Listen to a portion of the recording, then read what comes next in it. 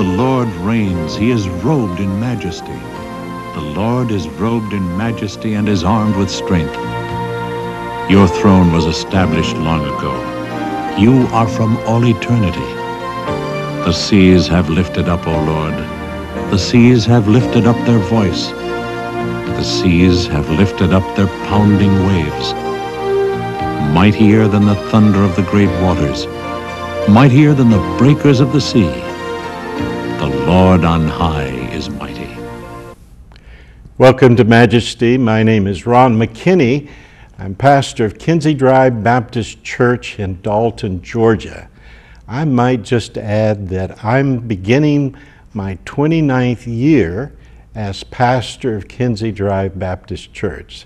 That's a long time, but I'm grateful that I've been able to be a part of this community of saints. These folks have become so dear and precious to me. One of the things about being a pastor is you get to know your people over a period of time. I've always told young pastors, don't be in a rush to go to another church. Stay there. Be there for the people. And over the years, these past 28 years, I've had time to be with these great saints and love on them. I've been with them through all kinds of things, their birth of their children, birth of their grandchildren, the death of their parents. I mean, whatever has happened, and I've been able to be a part of it because they are my family. They're more of my family, really, than my family, because according to Scripture, those that are in Christ are brothers and sisters in Him. So I'm grateful to be a part of it. And one of the things that we've done is through the years we've had this program called Majesty. And Majesty was something that was started in order to proclaim the unsearchable riches of Jesus Christ. And along the way, I have been able to meet some wonderful people. And I'm talking about people that I have known, and then I have a reconnecting, I guess you would say, with them after a few years. And today my guest is one of those that I'm so pleased to see and have an opportunity to talk with her. Her name is Cherri Robertson. Now, I knew Cherri, and welcome, by the way, Cherri, to the program. And I knew you back in I had to be somewhere in 96, 94, something like that. You were a student at Southeast High School with my daughter, Heather McKinney, and you were a cheerleader. Correct. Yeah, we were just talking about, you used to come to this studio way back then because we had a program. You remember that? I do, yes. It was the Raiders Roundtable. That's right. And I am celebrating my 20th reunion this year, so it was probably between 20 and 22 years ago that I've been here, yes. We were commenting how quickly that time goes by, and that always reminds me of what Scripture says about life being a vapor. It's a bubble. It's just for a moment. And of course, I'm way on the other side, so I can look back and I say it really does go quickly. But I enjoyed so much my time there. In fact, I was able to be the host of the Raider Roundtable for a number of years and met so many wonderful people. And one of my joys is seeing Raider students that I knew who have now got into the workplace, and I run into them everywhere. And to see them taking on responsibilities in different areas of life. Tell me a little bit, before I talk to you about your family, which I want to talk about, what did you do as far as the years, maybe I would say, right after graduation? Did you get married quickly, or? I did. I did. In fact, I tell everyone that my husband was my high school sweetheart, but he didn't know it. So the day I met him, I went home, told my best friend that that's who I was going to marry. How about that? So as soon as I graduated, I went and got a job where he was working. And How about that? been with him ever You since. know, that's a smart thing to do. I did. God placed it on my heart. I knew. You know what? If more would see that, and there was something that you saw in him that made you feel that way. I happen to know Ricky, and I knew a little bit about him, and he was such a gentleman, and he was a kind person and someone. And then you saw that in him, and you put yourself where you could at least get an opportunity to meet him anyway. Well, you married then, and what year was that then? We married in 2000. In 2000. I had graduated in 98. We dated for the 2 years prior to that, married in 2000. Yes. He immediately started working at the sheriff's department. Okay. Okay. Now, is he still with the sheriff's department? He is not. Okay. No, he works for a bank doing the security and the fraud and things like that. Good, good, good. Well, and then tell me exactly what happened afterwards. Were you did you go into business at that time? I did. I started out in insurance in 2001. Just wanted to do it part-time, just something to have some money. Yeah. Started out in 2001, and it got in my blood, and that's what I've been doing since. Yeah. You know, I've remarked to my family in particular how God has used you and blessed you. Here's what I want to say, because I think this is important in your work and what you've done. I know, because I've talked to you, is that you have a philosophy of how you approach life. You have things that are in order, and maybe for me, you know, I'm almost 75 years old, and I think what a wonderful way to approach life. Tell me, give me again what your philosophy as far as life is concerned, how you prioritize your life. First and foremost is my Savior, Jesus Christ. He is even above my family. And then, of course, it's my family, my husband, my children. Yes. And then after that, I sell a little bit of insurance while I'm here. Yeah. Well, now, tell me how many children you have. I have two. I have Caleb, who is 18, and Caitlin is 12. And Caitlin, is she at Southeast? No, she's still at the middle school. She's at Eastbrook. Okay, at Eastbrook. I know that your son just graduated. Right. And where is he attending? He's attending Dalton State. Dalton and then State, next semester, right. He's wanting to go to Georgia Tech. Fantastic. I kind of watched him grow up, maybe on Facebook, if not been able to see it. I saw him back when we had the ball, the heart ball. You were involved with that. Correct. And is that something you've done before? It is. I am it is the auction chair organizer, basically. Yeah. And I'm in charge of getting the donorships and those type of things so that we can auction off the items. And I have Caleb volunteer each year to help. So he's there. I want him to see the good side of Dalton. I want him, because you don't hear about all of those things. So I want him to see how much money this community can raise when it comes together and joins forces for something. It is me. You know, I came in from Dallas, Texas. We were in a city north. It's called Plano, Texas, which now has gotten very large. We moved there in the late 70s, and they had like 16,000 people. When we left 13 years later to come here, they had like 360,000. I mean, it just was mushroomed. But I never had the sense that people were so generous and giving, especially towards nonprofit religious organizations. Since I've been here, I've been a part of a number of organizations that are nonprofit. Some have been religious in nature, and the city seems to pour out. The surrounding area, there's such support. But the ball, let's just mention, because it was exciting for me as well.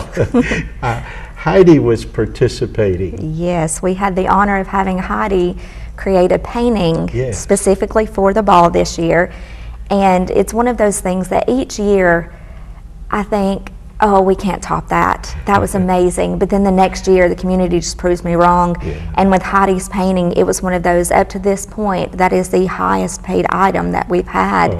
And And I don't want to top it, but at the same time, yeah, you kind of want to. And I think she would say, yes, let's see it topped, because she is interested in things that help people. And of course, this was a charitable type of event.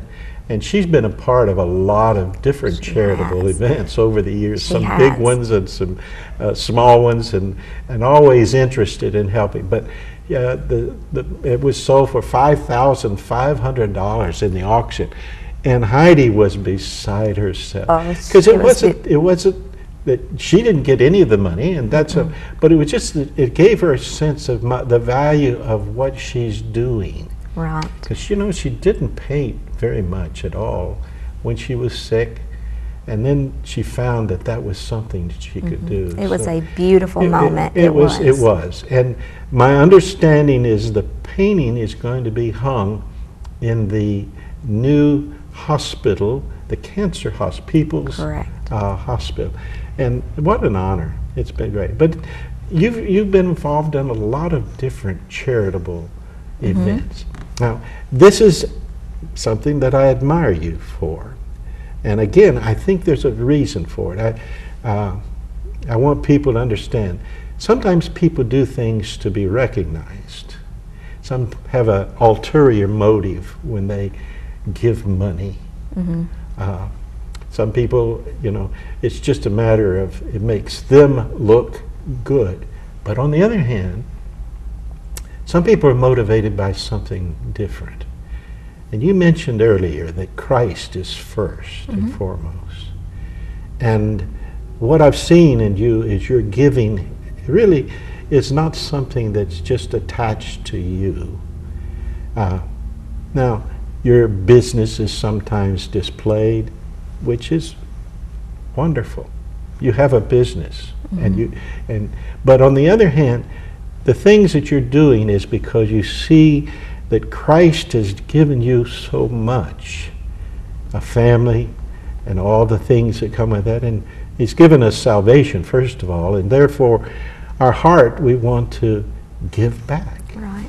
I've always said there's two laws that the Bible speaks of in the New Testament, and that is to love the Lord thy God with all your heart, mind, soul, and strength, and the second is like unto that, and that is to love your neighbor as yourself.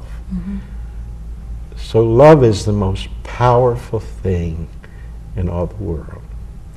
And if you love Jesus, then you want to love others. Right. I love what you said too about your husband. I think you mentioned this, that you love Christ more than your husband. Now people say, well, that doesn't sound right. Oh, but that is right. It is right, yes. When we first got married, we went through marriage counseling prior to getting married. Yes. And our pastor said it's like a triangle with Christ at the top. The closer you and your husband draw to Christ, the closer you draw to yourself. And something else that one of my guidelines and one of my morals is I love my husband more than my children.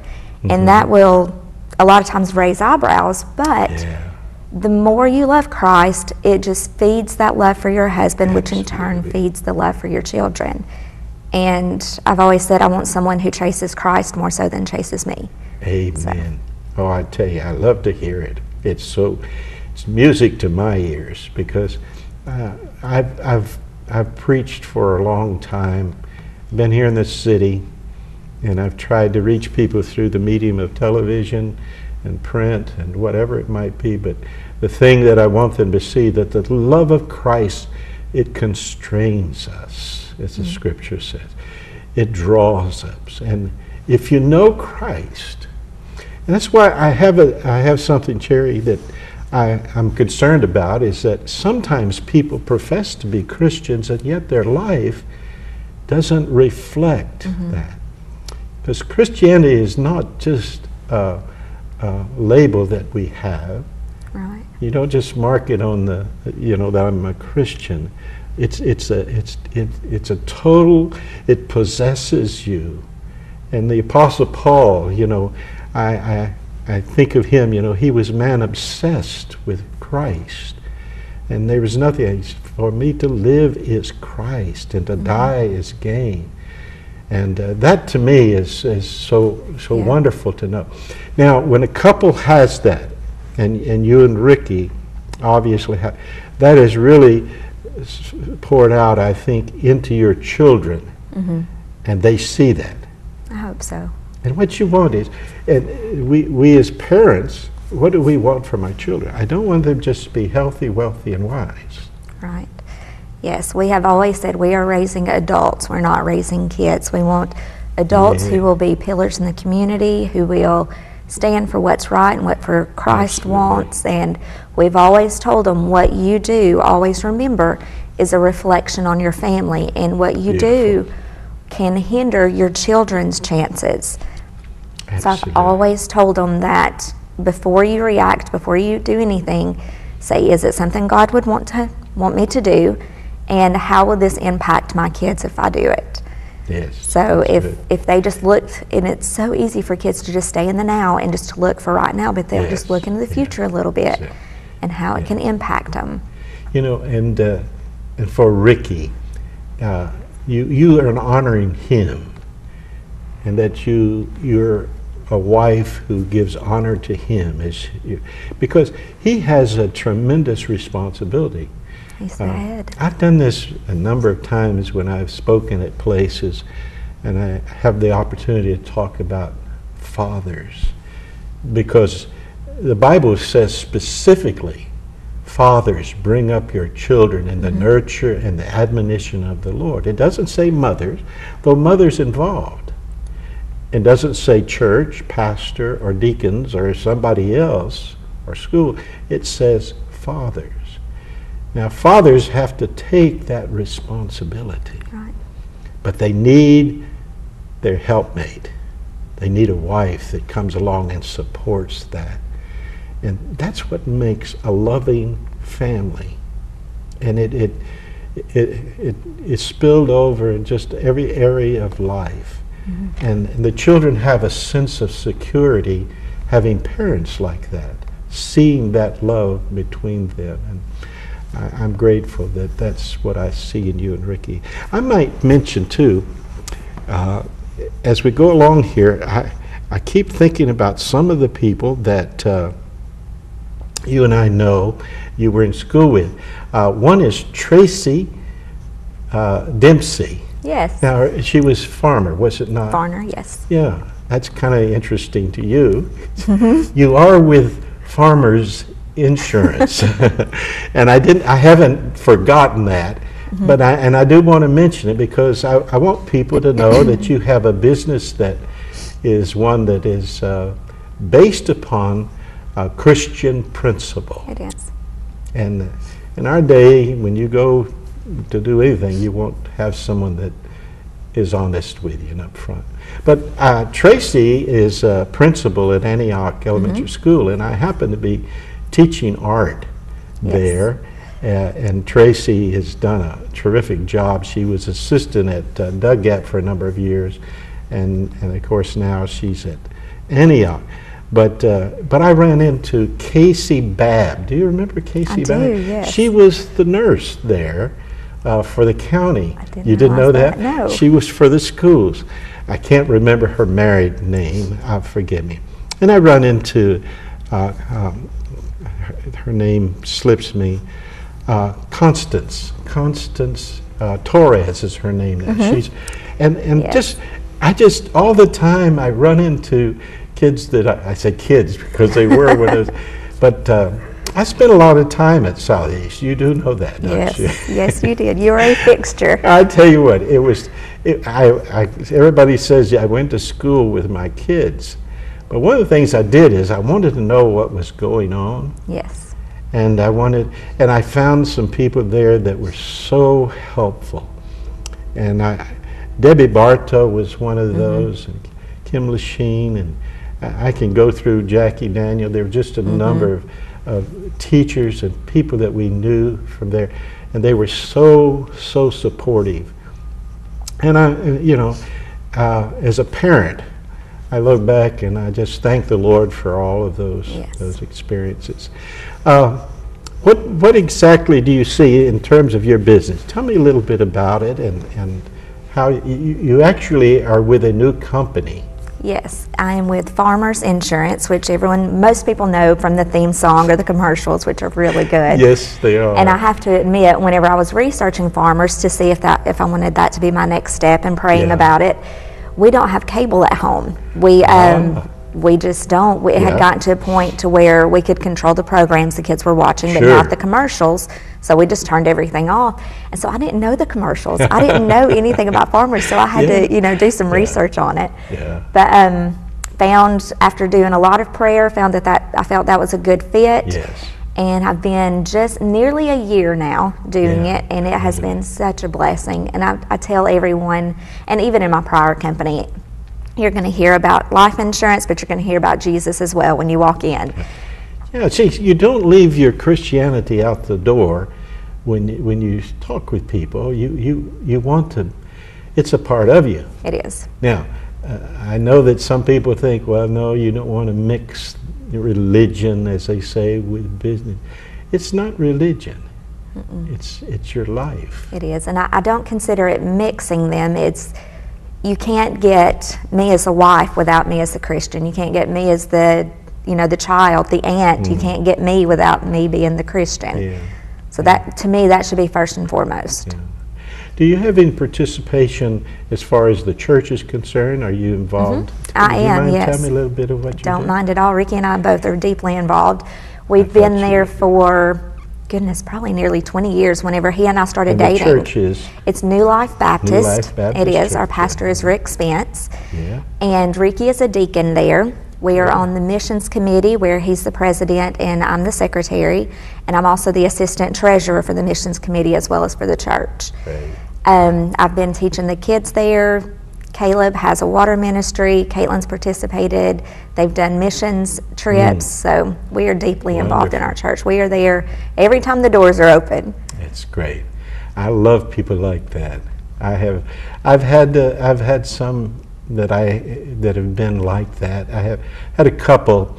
They are now 90 and 87. They never missed a service, and they lived 40 minutes away. Wow. They never missed any meeting of the church for 26 years. Her name is Jean and Betty Lindauer. That's remarkable. Yes, it So you is. see that what they were committed to was the cause of Christ. And for them, though they're the ones that developed the Labrie Symphony Orchestra. Okay. I mean, they are marvelous musicians, and they did a marvelous work in starting the Labrie Symphony, which in Dalton is kind of an amazing thing. We have a 60-piece symphonic That is orchestra amazing. that God brought about. But their commitment to doing whatever is necessary to the glory of God. And so you've got to have people like that to have a church that will thrive. It doesn't thrive on numbers. Correct. I'm not in the numbers game. In fact, I've had studies with young men over the years, and they were not members of my church, but I was preparing them, and they've gone into other churches, and there they've been able to flourish, and that's a joy to me, because I'm not trying to build a kingdom. I'm trying to build God's kingdom. Right. And if you look at it that way, it changes your whole perspective. I'm not in competition with churches. Now, one time I was in a church of 3,500 people, and it was competitive. What I mean is, it was always, how many do we have? And it was a killer. But for me, to have people who love to come, and they're committed to it in every area. So a member of a church should be committed to a business meeting as much as they are to Sunday morning service, or committed to the Lord's table, to communion. These are things that from a Christian perspective, I've tried to teach over the years.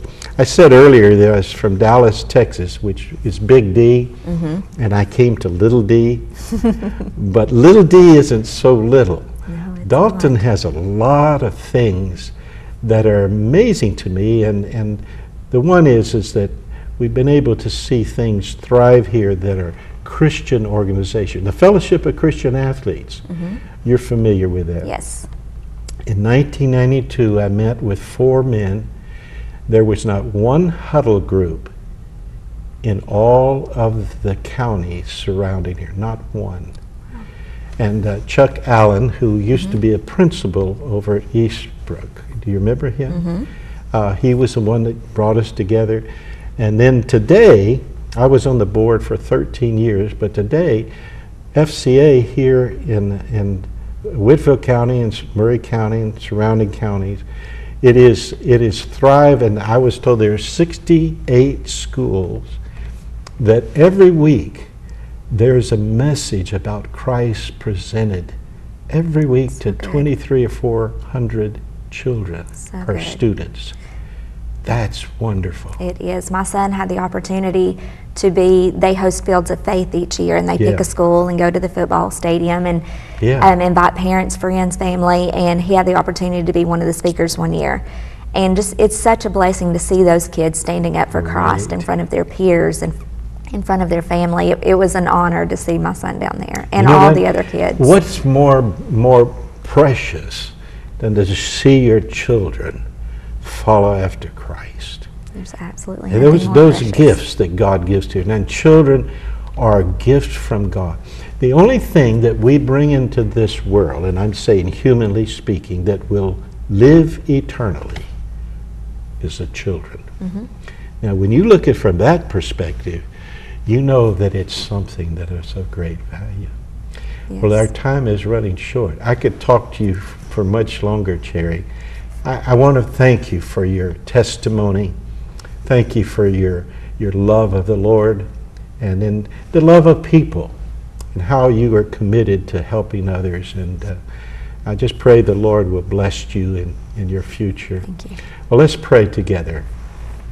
Heavenly Father, I thank you for the privilege of being with Cherri today. I thank you for her life.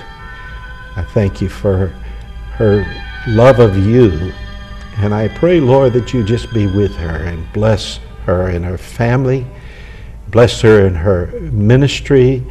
Bless her in her business. But most of all, I pray, Lord, that you might keep her. Watch over her and protect her. And use her for your kingdom. For we ask it in Jesus' name. Amen. I'm so grateful you were with us today. I just want to mention that if you would write to me at Kinsey Drive Baptist Church, 2626 Kinsey Drive, Dalton, Georgia, I'd be happy to send you a book entitled Grace Focused Optimism. It's a great book of how to live the Christian life. Until next week at the same time in this same station, may God richly bless you.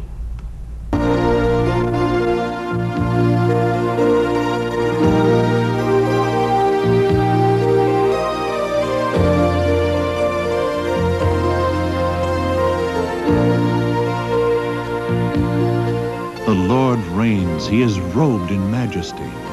The Lord is robed in majesty and is armed with strength. Your throne was established long ago.